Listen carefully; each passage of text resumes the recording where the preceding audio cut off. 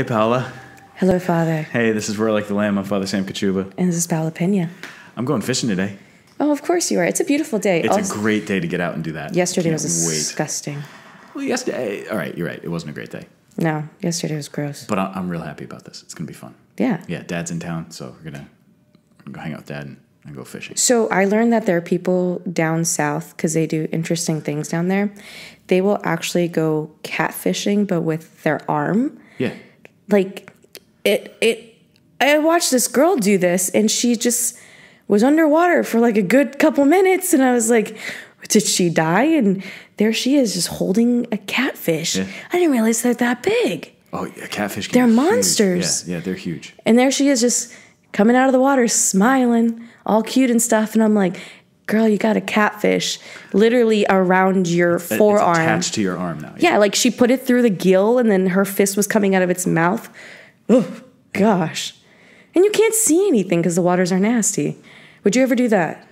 That kind of fishing? Go fishing with my arm? I'd have to learn how to do it. But you'd be open to it? I'd be willing to try. Yeah, sure. Why not? Nah. I mean, it's the kind of thing like, here, this is something that we're going to do, so give it a shot and see what happens. And why not try it? I've always seen the people who just go fishing in the pond, they just like reach their hands in. Okay, well, that's cool. They catch the fish just barehanded. I think that's really cool. Yeah, so that is really cool. Why not use the whole arm? I mean, to catch a really big fish. I think just freak out about a very monstrous-sized fish. I don't think catfish have teeth, though. I don't know. I could be wrong, but this girl was bleeding, so I don't really know what was going on. I'm sure it was her blood and not the catfish's blood from it punching was it in the head. No, because then she showed you her arm. Oh, okay. And I was like, you do this for fun? Hey, man, whatever it takes, whatever it takes. Yeah, so that's cool. Yeah. Well, today's a beautiful day for that. It's a good day for it. Yeah, awesome. Well, so today, whatever. This morning. Hey, nobody who's listening knows when we record this. They're not, and they usually listen. Telling them. Now we're revealing our secrets. We can't be so revelatory. 9 a.m. on Thursdays. This is when this happens. I want to talk about heaven. Heaven. Let's do it. And the reason why I want to talk about heaven, I did this discussion with our young adults that I'm going to do with our high schoolers. And what I realized is how often we don't contemplate heaven enough. Oh, yeah, for sure. We don't think about it. And that has to do with also recognizing our desire for heaven. Because when you get caught up with the things of this world, you just get so bombarded by earthly things.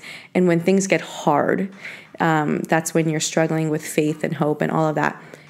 It's because we've lost sight of heaven. And then when you think about heaven, the times that I've contemplated heaven, I've contemplated my place in heaven, your soul is filled with joy and this joyful expectation, this hope. And I'm like, why can't I be in this state 24/7? And it's a gift, and it's such it's like a refreshment to my heart when I contemplate it. And I'm like, I just take a deep breath, and I'm like, this is what it's all about. This is what church is all about. This is what living in this world is about, is I need to have my heart in heaven. It's easy for us to not have that focus, though, because like you said, we get caught up in all the stuff going on around us. We get caught up in worldly stuff. And so it's hard sometimes to have that sense of, I am oriented to heaven. The whole purpose of my life is to get to heaven, and my whole ultimate goal is to get to heaven. Yeah. It's kind of fun to set those little goals along the way, to say, all right, I want to do this. This is my 5-year plan, right? Those are all good things. There's nothing bad about that kind of stuff. But sometimes in the day-to-day, we're not really thinking about how what I'm doing right now, my actions, my choices, my words, how that will impact my eternity. Right. And even when we're in Mass, right? Like, you are stepping in, like heaven has come down to you. And if all of us had this mindset that we are going to Mass oriented to heaven, but that heaven has come and touched down, like, that just changes your whole experience of Mass. For sure. Doesn't matter what the music sounds like or whatever the homily was, like, just the mere fact. And I had this experience happen a couple years ago, where my favorite Mass was a daily Mass where there was no music. It was like done in 20 minutes, but it wasn't because of that, but because in that moment, I actually, right before Mass, I asked the Holy Spirit, Holy Spirit, teach me how to pray this Mass. Help me to enter into this Mass. And whoa, like, I just started crying because the eyes of my heart, they began to it was unveiled, the reality of what I was doing and what I was stepping into. I remember this one part as I'm praying through the Mass, all of a sudden, every word that I was saying had meaning, and it was so precious. And it was just like I was repeating like a poem, but my heart was so into it. And as we just continued to go through the Mass, I was able to see heaven. Like, I am right here worshiping with the angels and saints. Yeah.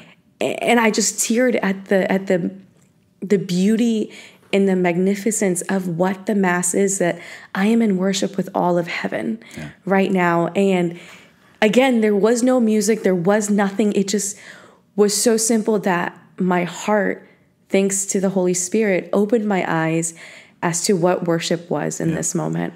Ultimately, that's the whole purpose of the celebration of the Mass, is to transport us to heaven, to give us that foretaste of heaven here on earth.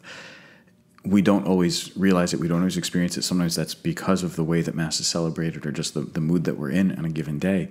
But even if we aren't subjectively aware of the fact that Mass transports us to heaven, objectively, that's what's happening. Right. You know? And I was in a mood before this Mass. Yeah. I want to preface that. I wasn't really feeling it. That's a special grace that you receive, because going in and making that prayer, it's the Lord answering that prayer right away for you to say, I want you to experience this sense of the heavenly reality. I want you to see what's really going on here. Yeah. There's those little cartoons that you'll see, or even there's master paintings of this, but there's also little like cartoons that you'll see in catechism books that says what you see, and it shows a picture of the priest saying Mass, like a very simple sort of altar, the priest, and then it says what's really happening, and you see all these angels and saints kind of surrounding it, and they're labeled, angels, saints. In case people needed, exactly, just to make sure that you know what's going on. But there's a real truth to that. Yeah. When we start to open our eyes to recognize what's happening at the Mass, that can point us more towards heaven. And maybe that's why we don't think about heaven often enough, because we don't realize what the Mass actually is. What's really happening when we're standing before the altar, kneeling before the altar, that the Lord has made himself present. He's brought heaven to earth for us. If maybe we were able to enter more deeply into the mystery of what's happening in the sacred liturgy, that might help us to understand better that heaven is something that should be on our mind every day. Yeah. But we struggle too, because we're broken people. Are we? I don't know. I think sin is a problem. Last time I checked. It remains. All right. So here's my first question. All right. What sort of internal reaction do you have when you think of eternity? When I think of eternity, I'll be really honest. The first thing is sort of like I catch my breath. Just the idea of eternity. Forever and ever and ever. There's this sort of like, that's a long time. It's a really long time. And I don't. There's also a sense of wonder, like a very positive sense of wonder. What is it going to be like? What is eternity like? What is that time outside of time? That time beyond time, right? What is that? What is it like? So there's at the same time that I'm sort of catching my breath, that sense of wonder, and with that sort of I want to see it. I want to experience it. But there's also as I think this is it's because I'm Catholic. It's because I'm Catholic. It's because I've studied theology. I also start to think, all right, eternity, long time, then I'd like to see it, I'd like to experience it. And then the realization that there are different ways of experiencing that eternity. And one is very good and one is very bad.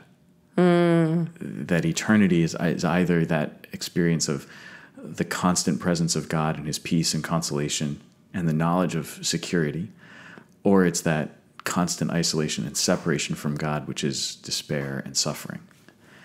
And I immediately know, as I think of those things, I know what I want. I know what I want, and I know that it's not that hell of suffering. I am very confident in what I want. I choose option A, please. Yes. Please close the door on option B. Didn't Padre Pio, someone told us at the young adult group, said that he feared not entering into heaven? I think that should be the fear that we all have. So an appropriate fear. Right. We can have a sense of confidence that God's mercy is there for us. We can have a sense of confidence that by our faith in Jesus Christ, we're going to have salvation. Like, there's no reason not to believe that and not to plan for it. Like, we should be planning on getting to heaven. But at the same time, like, I'll very positively plan for heaven. and I intend to go there.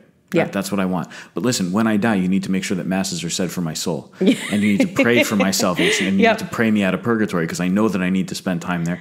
And I need you to pray for my salvation. Like, don't ever think that just because I'm a priest and I say mass that I'm good and I don't need anything. Just because I'm planning on heaven, please realize I need your prayers to get me there. So that's one thing I just want to make sure. Now it's recorded. I've got to make sure that I get this in writing in other places too, so that people will know.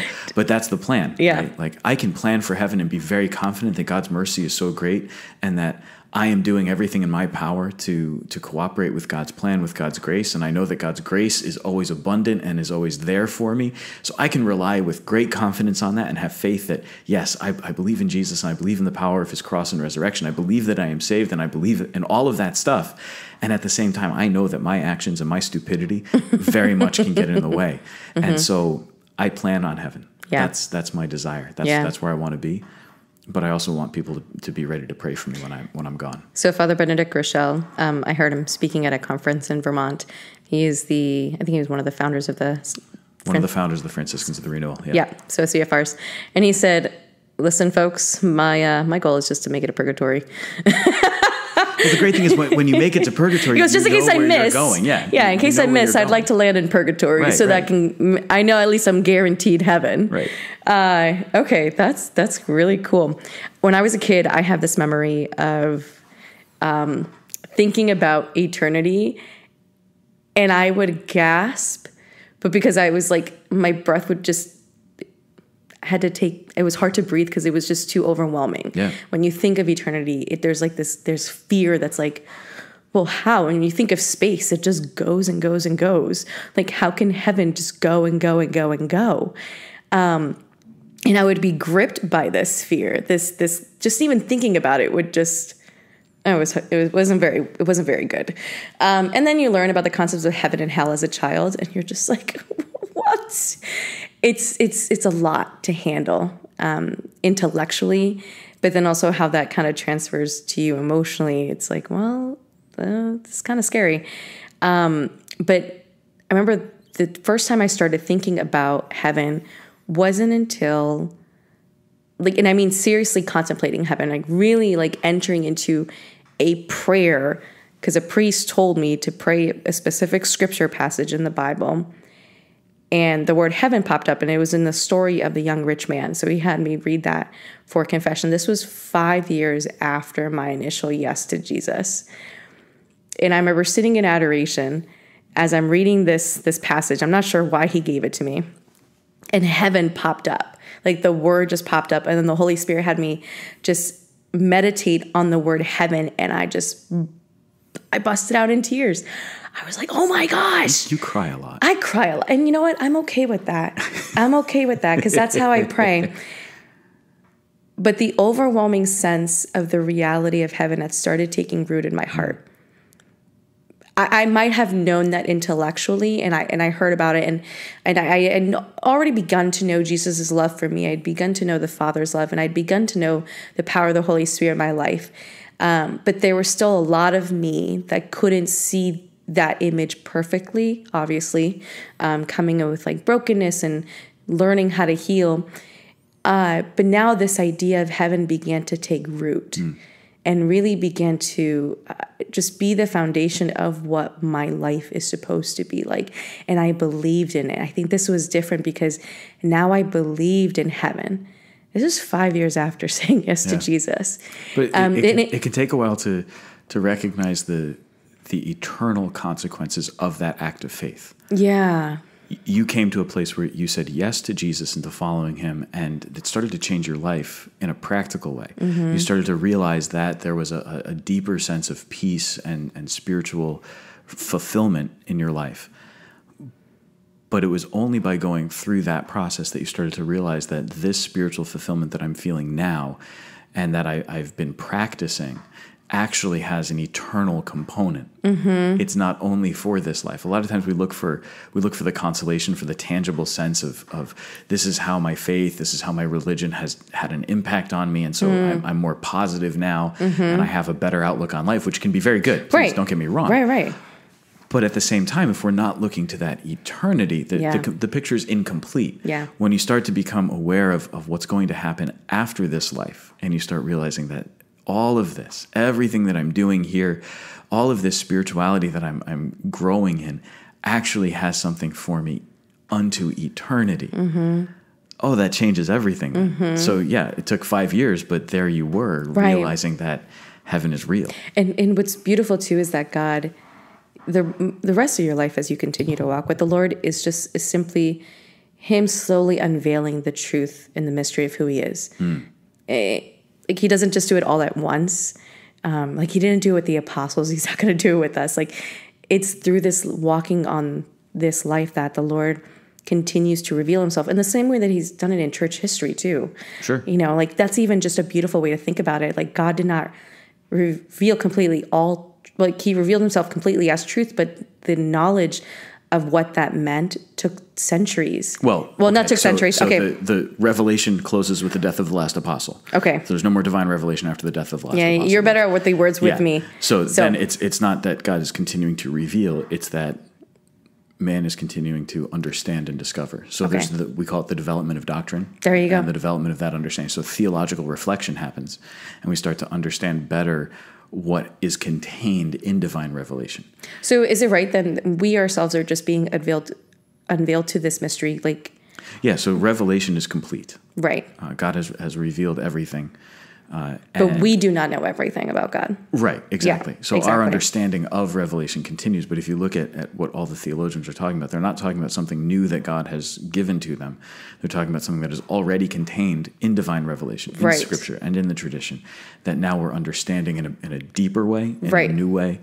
So it's not new revelation, it's already there, and we're understanding it. So you have that at like the church level, but then also how that's revealed at the individual level, Right. which is really cool. Right, because there are things Yeah. that obviously there are things that theologians know and can write about and talk about that are contained in Revelation that people have never read before. Mm-hmm.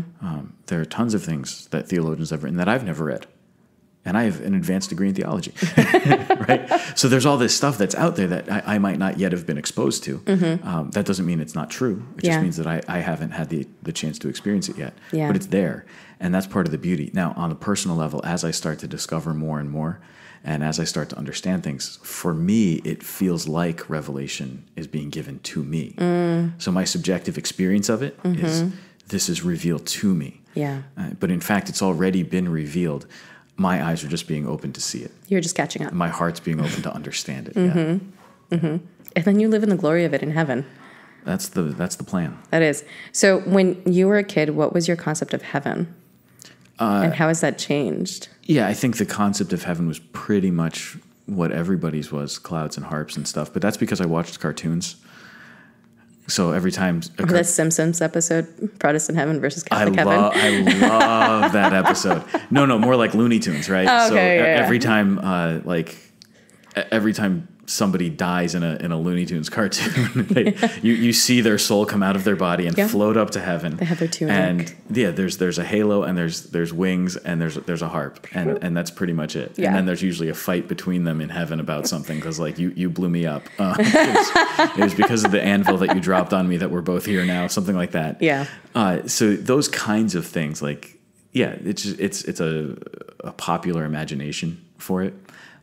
But it was as I got a little bit older, particularly I think like around middle school, is when I started realizing that was an image of heaven that, as nice as it looked, it wasn't real. And then especially in high school when I started to really dive into my faith and understand my faith and understand that hell was an actual possibility. That was when I started to think, I've got to think differently. So I remember actually in high school watching a movie where somebody who had just been like shooting at people died. And I thought to myself, this is a movie character, an actor who is still alive today. Mm-hmm. But in my mind, as I watched the scene, I thought, I wonder if that guy went to heaven or not. And it wasn't a true story. Mm-hmm. So it's a fictitious story, a fictional character. There's nothing about this that was real, but I remember like thinking that. And to this day, I will still think that way sometimes if there's a death scene in a movie. I go, did that person get to heaven? because I started to become more aware of the reality of what heaven really is. Now, one of the things that's always been challenging for me when I talk to, especially to like middle school kids about heaven, and the idea of heaven is difficult because they're like, is there Xbox in heaven? Will I be able to have pizza in heaven? Like they're talking about their favorite things and the stuff that they really like to do. And again, this is a consequence of just, we can't imagine fully what eternity is. So we tend to think of it in terms of a very, very long time. We don't realize that it's something completely outside of time. And so if we're thinking in terms of hours that we have to spend, then I don't want those hours to be spent in a boring way. Right. I don't want to be bored in heaven. And so I would just hope that all the cool stuff that I like to do is there. So I hope that video games are there. I hope that I can play my favorite sport. I hope that I can watch my favorite TV show. I hope that all my friends are there and there's going to be this sense. And that's great. It's not bad to think that way. But we tend to think maybe in too earthly terms about what heaven's going to be.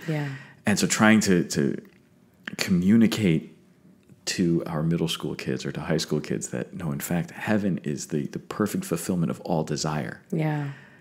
That's really hard. So actually this popular image of clouds and harps and all that stuff is really nice. But then it gets really destructive. Okay, I gotta go. I gotta go on this. Because the really destructive thing that drives me nuts is deconstruct this. Well, that image that we get our harp and our halo and we're good to go. The really destructive thing is that we think we turn into angels. Oh my gosh, yes, But we don't. We don't. Because angels are incorporeal beings created by God for his service and for the protection of humanity. I'm really glad you mentioned this. Angels are incredibly powerful spiritual beings, and they're beautiful. But we, created in the image and likeness of God and incarnate, given a body, we're going to share in the resurrection. So we, unlike angels, will share in the resurrection of Jesus Christ. We will share in the bodily resurrection. The angels won't. So the idea that we would surrender the body to become an angel when we get to heaven actually becomes an unconscious and unintentional denial of the resurrection of the dead. No, we're going to rise again and be in this body. We'll have the glorified body. And think of this. God, perfectly sufficient in himself, perfectly happy in himself, perfect in himself, chooses to take on our human flesh. Chooses to enter creation, the act of love to enter the depths of his creation.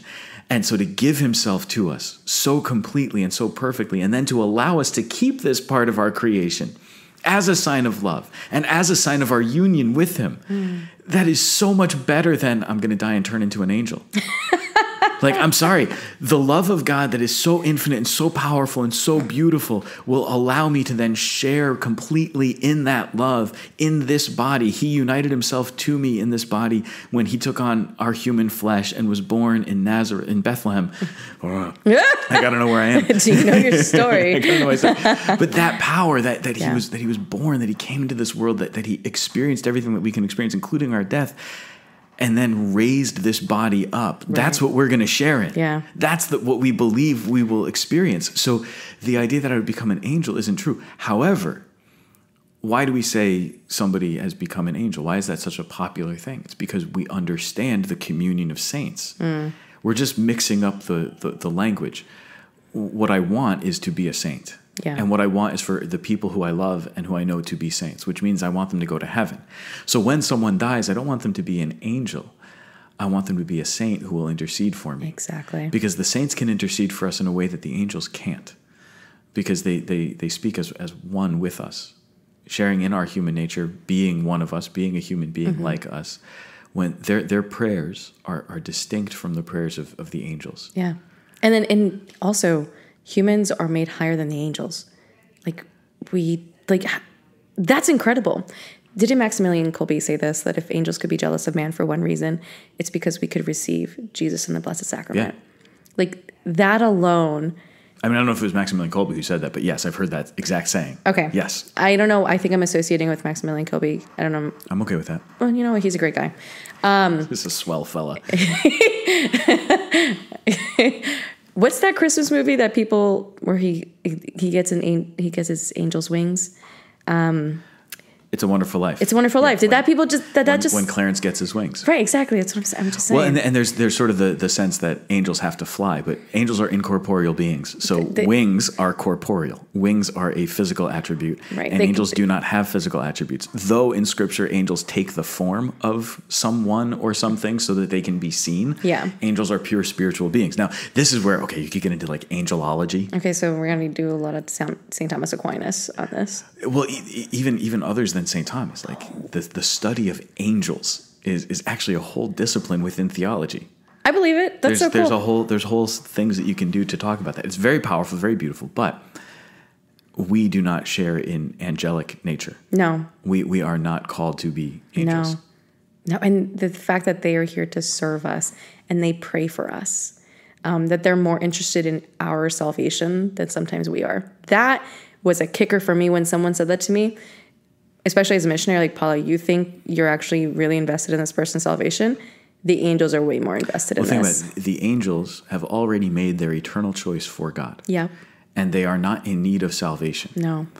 We are continuing to grow. We are continuing to seek the Lord. And so our experience of God is distinct from the experience of God that the angels have. The angels already worship night and day before his throne. They're trying to help us on the road to salvation. Mm-hmm. And what are they trying to do?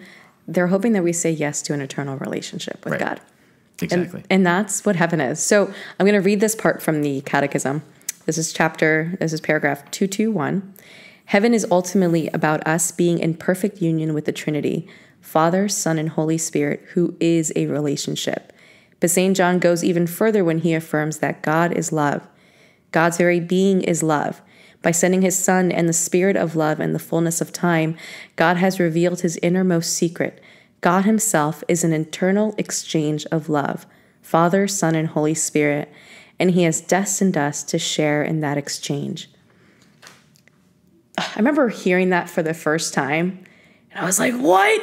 Like, that's it? That's all heaven is? Like, I don't mean like, that's it. I mean like, whoa, I was so wrong about what my purpose was. Because if you know that's what heaven is, that is your invitation here on earth, is to actually be in the middle of this eternal exchange of love. Yeah. For me to know that I am loved. Eternal, perfect, unselfish, totally free exchange of love. Yeah. And that's what gives meaning to our life. That's what gives purpose. Like, when you live out of this. So then what you have to think about is what happens when you receive love. When you're on the receiving end of someone else's love for you, what happens to your heart? What happens to you? You feel built up. You feel happy, right? Yeah. What happens when you're able to love in return? Same. The same thing. Yeah. So think of that for all eternity, except in a perfect way. So my ability to love someone is conditioned by my limitations, by my flaws, by my mood on a given day. I mean, that's a real thing, yeah. My ability to receive love is conditioned by my sinfulness, by my flaws, by my mood on a given day, but also by the other person's mood, flaws, etc. And so when I am trying to be loving towards someone, or when someone is trying to be loving towards me, there's all these things that can kind of get in the way, and yet still I feel affirmed, yet still I feel peace, happiness, joy. Still, I feel like this is the kind of thing that I want to stay in. Like, can you stay in that forever, though? That's crazy. Can you stand it in a perfect way? Right. Like that's how can you contain it? Right. You know what I'm saying? I saw this quote the other day. It says, the reason we laugh is because our bodies cannot contain joy. Yeah. And I thought that was so beautiful. Well, but in heaven, like... think of that. That's the reason that creation exists. Yeah. Because God's love is perfect in itself. But that eternal relationship of love is so great that it pours out in the act of creation. Exactly. That love is constantly being poured out and shared because it cannot be contained. Instead, that divine love needs to always be given and always be shared. Right. Just like sit with that for a second. It's very powerful. Yeah. How can you not be overwhelmed in the most magnificent way? You just be like, God, this is what's been waiting for me the whole time. the entire time. And here I got distracted with 1,000 other little things. Right. You know? But this is what Jesus constantly is doing in scriptures. And I finally watched the first season of Chosen. The Chosen. Oh, yeah, yeah. Did you watch it yet? I haven't seen it yet. No. I haven't seen it. Some parent was like, have you watched it yet? And People I was keep like, saying great things. I have no reason to doubt that the people who tell me that it's great are telling the truth. And every review that I've heard and read is really good. I just haven't had a chance to sit down and actually do it yet. I finally did. And I was crying at every episode. And I was like, well, of course I do, because that's what I do. Where is it to be found? So you can actually download the Chosen app. There's a whole app for it. It's a whole app for it. Okay. Completely free. If you find on Peacock, there was only the first season. Okay. But you have to go back to the app for the second season. And they're in the midst of finishing up the third season. Okay. But what I loved about this, it's everyday Jesus. Because in these other movies about Jesus, it's like the highlights. Like, here's the highlight reel about these miracles and his death and his resurrection. This was, I wonder what it was like for Jesus to travel between all these towns. And he's just chatting with his apostles. And then you just see him doing his work. He's eating, like he's just being. But how he tries to speak to the people to elevate their minds and hearts. Here's what you're looking for. Like this, he's in the world, right? But he's constantly in conversation with heaven. And it was just so beautiful to I think there's a quote, like walk on earth but have your heart in heaven. Like, do I live that on an everyday basis? Yeah. You know, and there's sometimes that really does happen to me.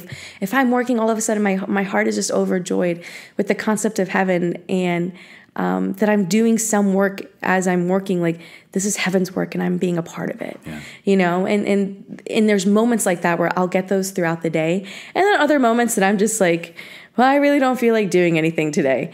But it's just amazing how the soul is being formed to have an eternal perspective and to look forward to that, honestly, actually, to wake up and be like, okay, Jesus, like, give me your eyes, give me your hands, help me to constantly think of you. So it really is amazing, but just seeing that, the eternal exchange of love. And I think this is where relationship with the Holy Spirit is so powerful. As I got to know the Holy Spirit really accelerated more deeply my relationship with the Father and the Son. Like it actually caught me up into this relationship to know who Jesus is as my Savior and to know who God the Father is as my Abba. Some of us are kind of walking on just like, okay, I kind of know the Father a little bit, or I kind of know Jesus, but I don't really have a relationship with the Holy Spirit. I think we really want that complete, we're going to have that complete experience of it in heaven, but just a greater depth of this eternal exchange of love. Like we need to have a relationship with all three. Yeah. And so this is actually, you're seeing like the limitation of our humanity. Yeah.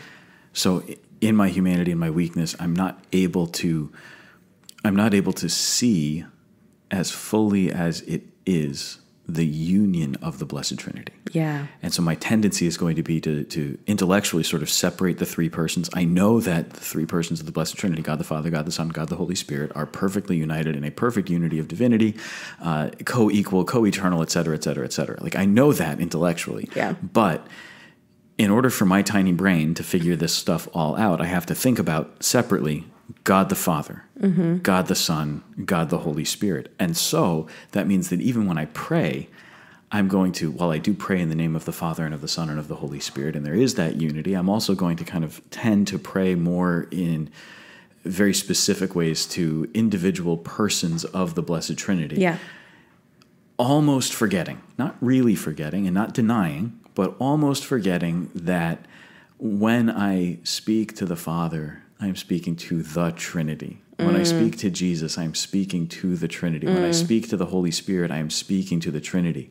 I love the prayer, the breastplate of St. Patrick, because it begins with that phrase, I bind unto myself today the strong name of the Trinity. And then it just kind of keeps going with this beautiful reflection on what that eternal three in one is Yeah. and what that union means. And so to bind unto myself today the name of the Trinity means that I'm not going to just focus on one thing or another, or like think I've got to have a specific relationship here and there.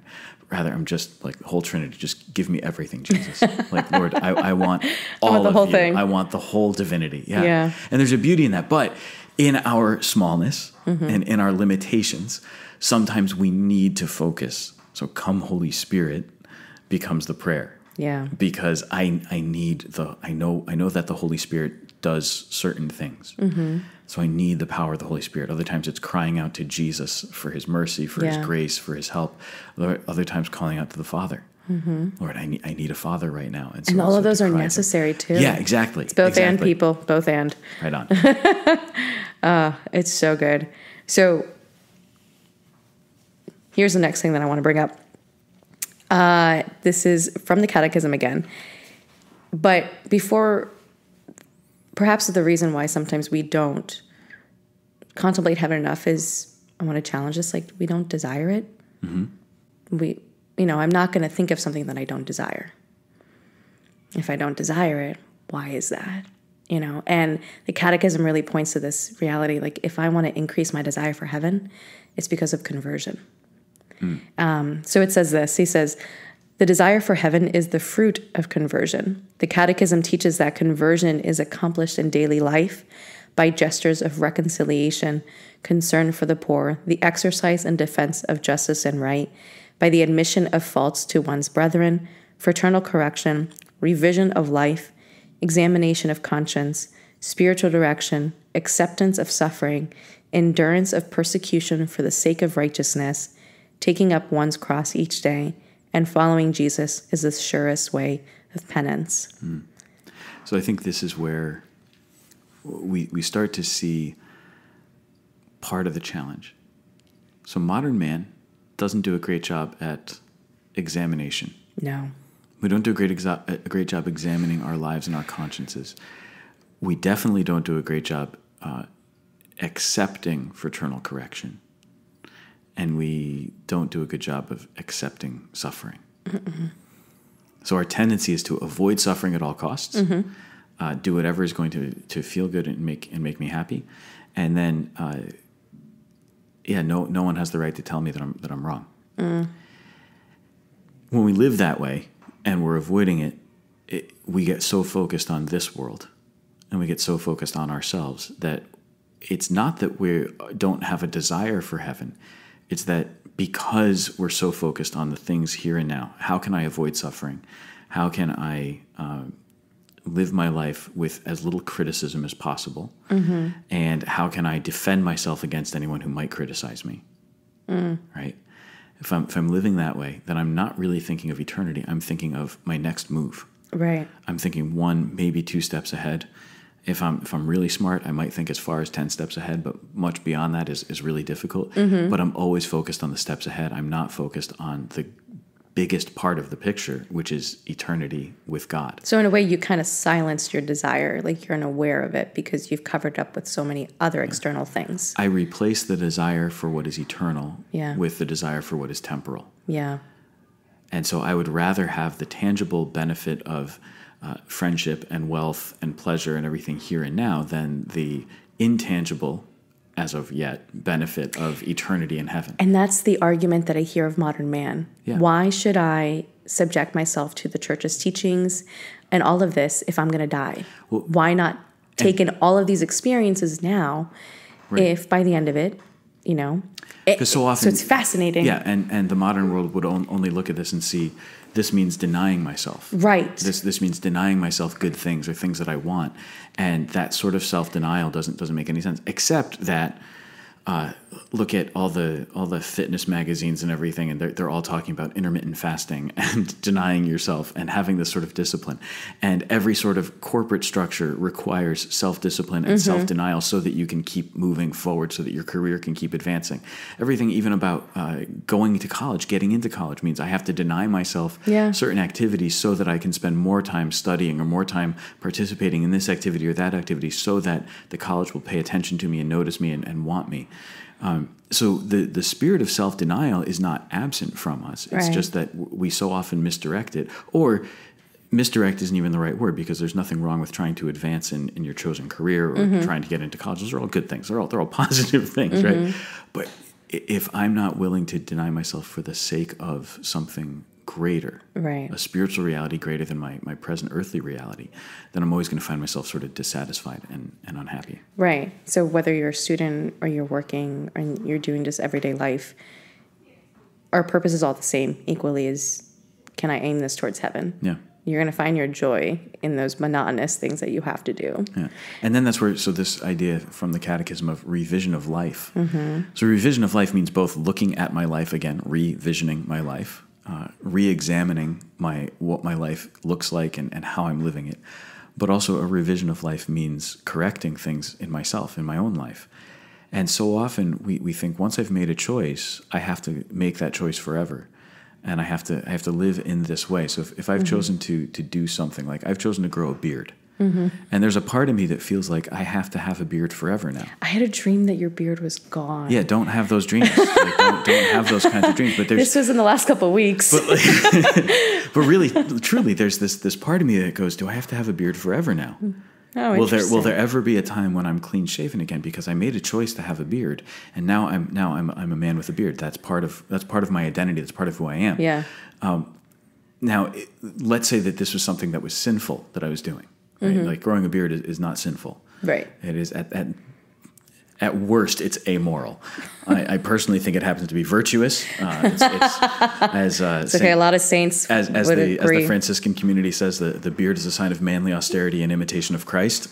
And for the people who can't grow a beard, what of them? Friars will look scruffy. I believe that that is what it says, as a sign of humility.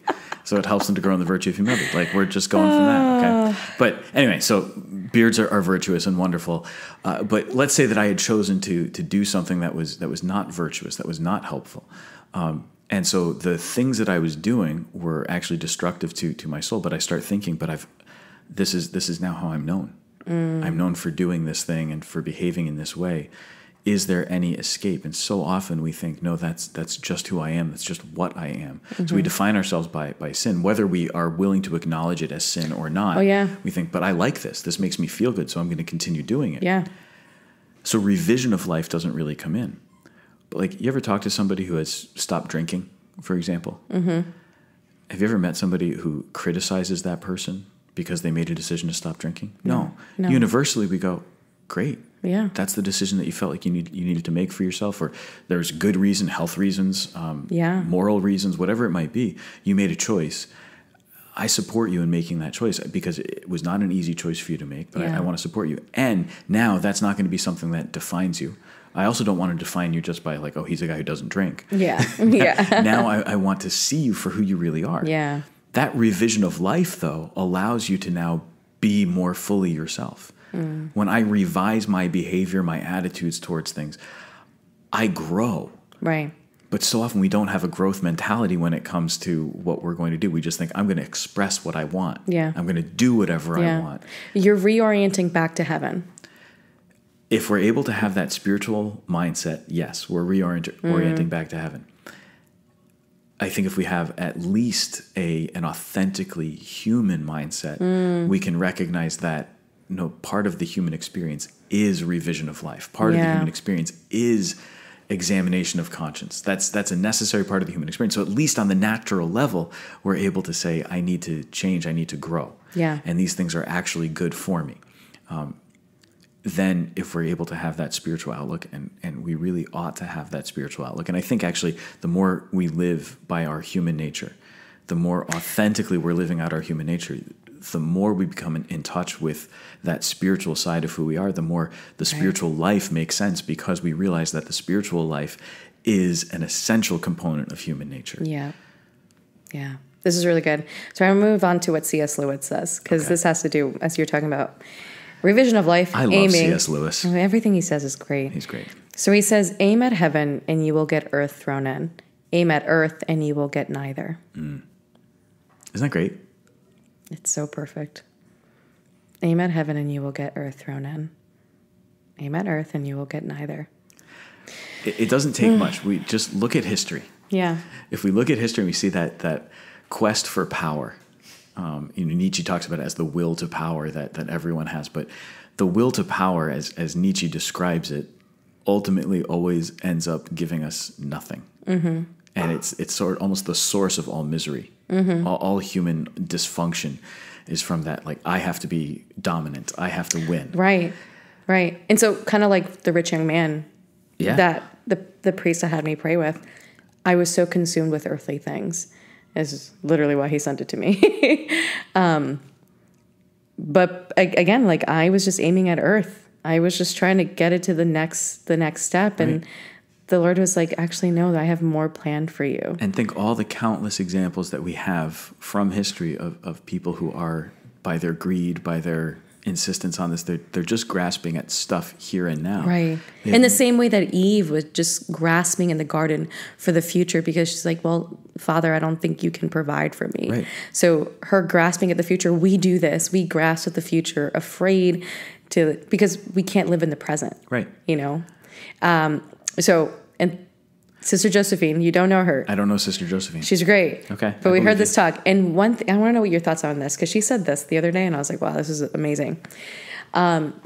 She said that we need to think about ourselves not as having a relationship with God, but that we are a relationship with God, in the sense that if God ever stopped thinking about us for 1 second, we would just cease to exist. I don't just simply have a relationship with God. Like, I literally am a relationship with God. Yeah. In the same way that I am a part of this Trinitarian relationship.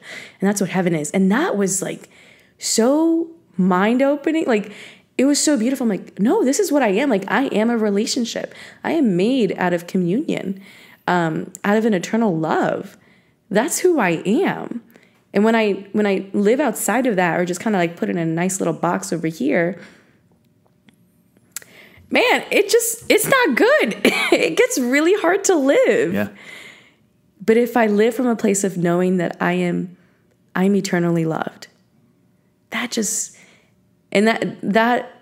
idea of being eternally loved, that has really, let's say the last 3 years, that started solidifying in my heart about 3 years ago. Good. Again, this is like 10 years after saying yes to Jesus, but like how beautiful God is. Like, no, like, you are eternally loved, and I know that now. And I can sit in that, and that is my foundation for how, like, I wake up in the day, like, I'm eternally loved. So it's just beautiful. I simply don't have a relationship with God. I am, like, I'm His. Yeah. Like, I'm completely His. I'm made in His image and likeness. It just continues. And something else that she had said that was really powerful is that God is an eternal now. Mm-hmm. And she was saying this in context of like discernment, how we're kind of like either looking too much in the past, looking too much into the future, and then forgetting that God is an eternal now. Like, God is going to give you everything you need now, today, in the same way that He gave manna to the Israelites in the desert. Like, here's enough bread for today. Right. Like, can I live in this relationship where, like, I'm waking up in this morning knowing that I'm eternally loved, and God is going to give me all the graces that I need to live out today in union with Him. Even in the midst of like some interruptions or things like that, God is still going to give me everything that I need, because He is eternally present here now. Might be times in my life where I'm in like expectation of certain things, but most of the time, all the time, is He's still providing for me, like today. At this very moment, I'm alive because He's thinking about me. Right. And it just, oh my gosh, if we could just sit in that, it changes everything. It truly changes everything. Yeah. So thanks for talking about heaven with me. Hey, that's great. Speaking of the eternal now, Duke is sitting outside this room and he keeps barking at me. I know. I saw. Yeah, he wants to get in but like, think of it. He's a dog, so he lives in the eternal present. He has no sense of the past and no sense of the future. He's just like, hey, right now, hey, are you paying attention to me? Hey. But Terry had to come interrupt. Yeah, there's a great poem called "The Hound of Heaven," and it's about the idea that God pursues us. and that the hound of heaven is constantly chasing us. And at first it can feel scary, like God so badly wants to be in a relationship with me that he's chasing me, that he's after me, he's trying to get me. But it's not in a negative way. It's in this incredibly beautiful way that the Lord so desires relationship with me that he will never stop pursuing me. He'll never stop coming after me. Yeah. And because in his eternal present, he's always at work, always seeking me, then he's going to never stop. Yeah. Never stop looking for me, never stop seeking me out. And so Duke is sitting out there never stopping to seek me out. He just wants me out of this room. So in other words, so that I can we go need in. to be more like Duke. Yeah, but in that relationship with God. Right. So like as we know, the Lord is always looking for us. God always wants to be in that relationship with us. Well, just so today would be a good day for us to turn and look at him. Yeah. And say, all right, Lord, I do want to be with you. I do want to have that union with you, and I want to grow in that relationship. Yeah, It's good. So cool. together, let's aim at heaven, and we will get our throne in. Aim at earth, and we're just not gonna get either. Yeah, so we're sticking at aiming at heaven. It's much better. Much Awesome. better. All right. Well, this is Roar Like the Lamb. I'm Paula Pena. I'm Father Sam Kachuba. God bless you.